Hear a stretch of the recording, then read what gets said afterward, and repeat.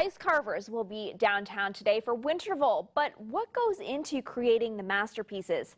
For a sneak peek, Wayne 15's Brianne Boswell joins us live from the Fort Wayne Community Center with more. Good morning, Brianne.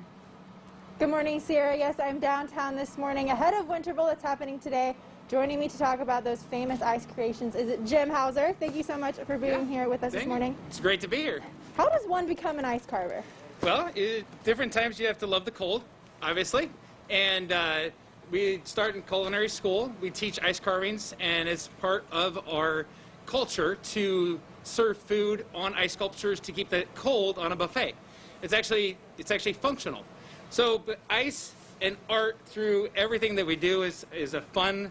It's a nice medium. It's soft. It's not as hard as wood to carve, but it also serves its purpose in the culinary world to keep the food cold. What kind of projects are you going to be displaying today, and where can people see them? All right, so downtown we're going to be carving at the Botanical Gardens. We're going to be carving at the library. That's going to be at 11 o'clock. 9 o'clock is at the Botanical.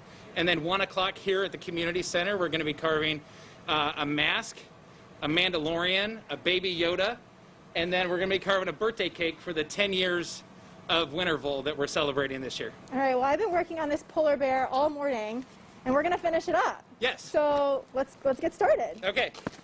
So with carving different pieces of it, we're going to use Dremels, and they have a nice sharp bit on the end of it, so you have to be very careful. And then what you do is you use the Dremel to make marks.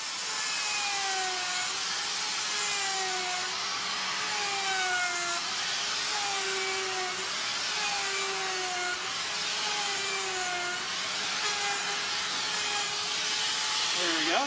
So I got this side a little bit more put together. Would you like to finish this side? Okay. All right, here we go. Put that over here on this side. Not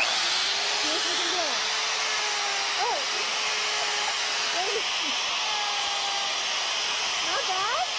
Absolutely. You're doing great. Okay. All right. Over here. Yeah, a little bit there. That was a good one. Absolutely. All right. Okay.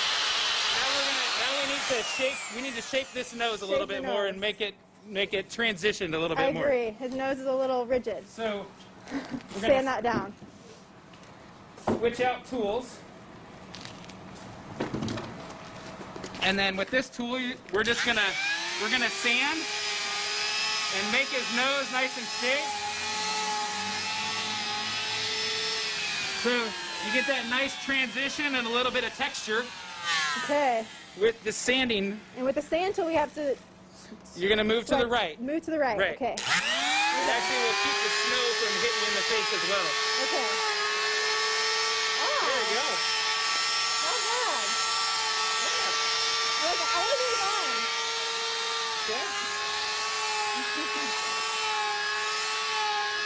I don't know, Jim, that I wore the right shoes today. That's all right. It's a little cold doing this. There's snow flying everywhere, but he looks great. Yeah, I think we need to go around his nose a little bit. Okay, all you. All me? Let's see it. Let's see the master.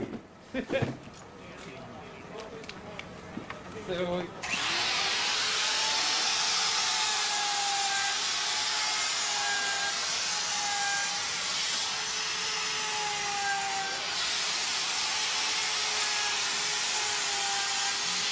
It looks awesome. Well, Jim, thank you so much for joining us this morning. For all the events happening in downtown Fort Wayne today, you can visit wayne.com. Live downtown, Brianne Boswell, Wayne 15 News.